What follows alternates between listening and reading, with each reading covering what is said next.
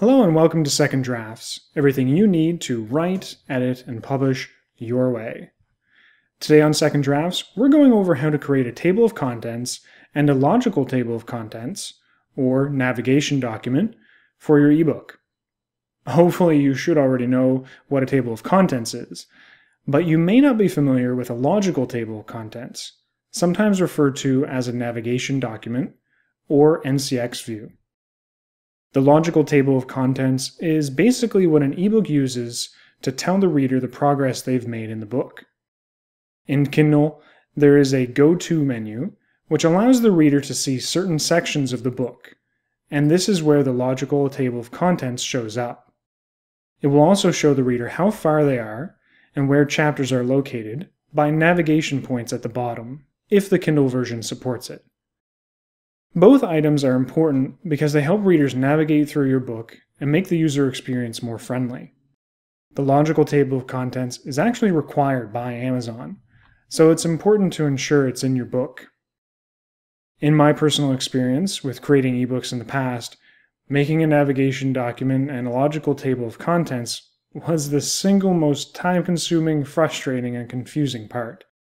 Since finding Sigil, however, that has changed completely.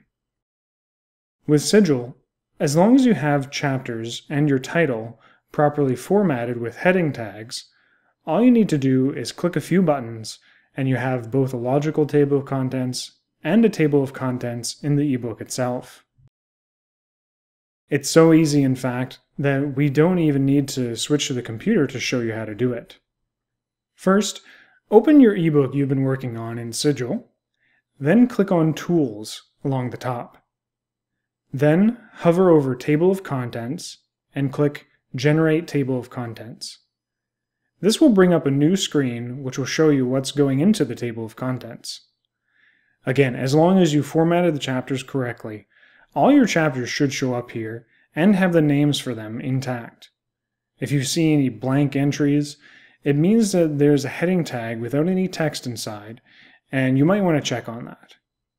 Otherwise, you can click on the text area and type whatever you want for the navigation point. If there are any entries that you don't want included in the table of contents, just take the check mark out of the Include column and it will be removed immediately. Once you're satisfied with how the table of contents will look, click OK at the bottom right and it will generate the table of contents for you. Now, click on Tools again, hover over Table of Contents, and select Create HTML Table of Contents.